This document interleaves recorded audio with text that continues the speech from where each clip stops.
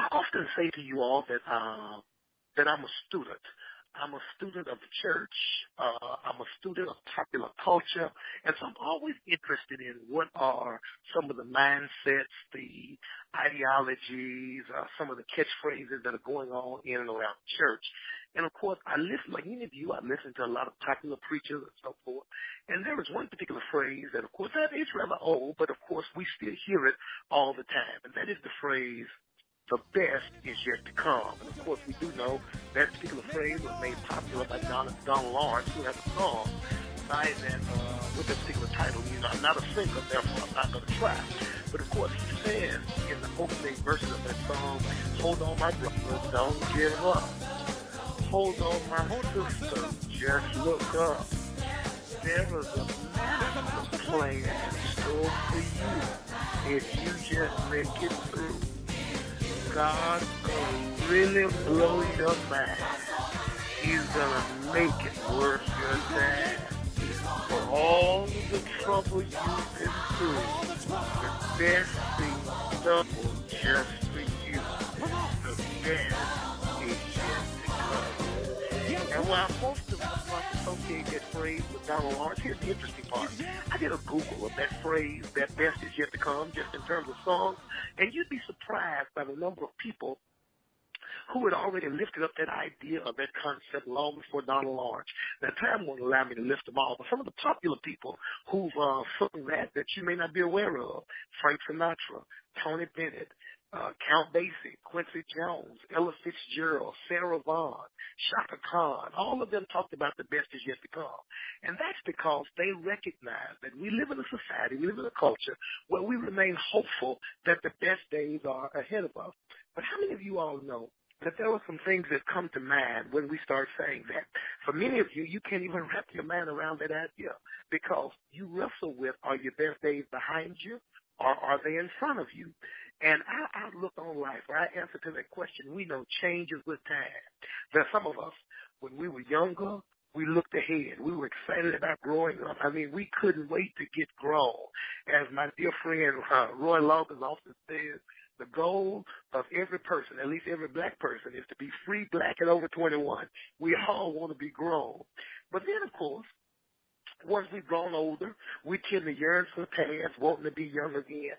But what I want to suggest this morning as we make ready to pray is the question becomes, so where do we fall? Are our best days behind us? Are they in front of us? Does it depend? Well, let me suggest to you that when we walk with God, like so many of us do, the answer is consistent because regardless to what's going on, regardless to what we're facing, regardless to what our age is, the best is yet to come. Don't take my word for it. Look at Moses. Over the course of Moses' life, you all, he witnessed the amazing things that God did. And many of those things happened when he was no longer a young man. You will remember he was 80 years old when he confronted Pharaoh, and God miraculously set the people free under his leadership. Moses saw the Red Sea part. He saw manna fall from heaven. He even spoke with God face to face. Throughout his life, Moses always lived expectantly. He was always looking ahead for what God was going to do. He was 120 years old in his final years of life on this earth. And even then, he understood that his life was just getting started and that he would never see an end to God's greatness and God's love. What I want to encourage us in this morning, encourage you and encourage me, regardless to our age, regardless to our situation, regardless to what's going on in the world, regardless to who gets elected president, regardless to any of that good stuff, Deuteronomy 33 is true. It says the eternal God is our refuge, and underneath are the everlasting arms. And this is the Chris Davis part. Those arms that faithfully carry us into his joy each day. So you know what? Donald Lawrence, Frank Sinatra, Tony Bennett, Count Basie, Quincy Jones, Ella Fitzgerald, Sarah Vaughan, Shaka Khan, and Moses all had it right. When you walk with God, the best is yet to come. Let's pray together. God, I thank you that there's so many wonderful, wonderful things that we could say about you. We could talk about how loving you are and how kind you are and how patient you are and how forgiving you are. But God, today I want to talk about how consistent you are. You are a consistent God. You don't change. Your love for us, your commitment to us is as consistent today as it was the day we came into the knowledge of who you were. And for that, God, we bless your name. God, and since you're such a good God, since there is no shadow of turning with you, we do believe that the best is yet to come. My big mama, who is now resting with you, used to sing often around her kitchen that every day with Jesus is sweeter than the day before. God, I believe that when she said it was sweeter, that was her way of saying the best is yet to come.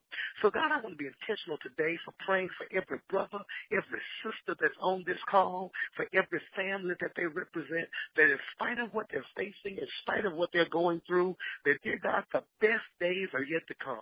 God, I believe the best days are ahead of every caller. I believe the best days are ahead of this city. God, I believe the best days are ahead of the state of Tennessee. I believe the best days are ahead of this nation. I believe the best days are ahead of this world because you're still God and you're still on the throne.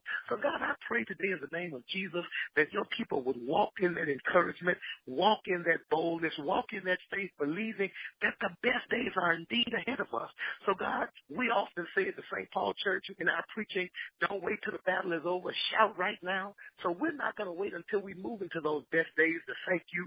We're going to thank you in advance because you are not a man that you could lie. So since you stay there ahead of us, we're going to claim it in Jesus' name, and we're going to spend this day thanking you and looking forward to the best days, to the greater days, for all of the good things that you have purposed, planned, and provided for your people. So, God, we touch and agree that it is so, and we claim it as done. It's in the precious name of Jesus we do pray. And everybody on the call said, amen. Listen to me, saints of God. I want you to walk in that authority. I want you to walk in that boldness. I want you to walk in that assurance that in spite of what you're facing, in spite of what's going on, the best days are ahead. So for those of you who are going to work, don't worry about what you're going to face. The best days are ahead of you. For those of you on the call who are in school, getting ready to go off to school, whatever the case is, the best is yet to come.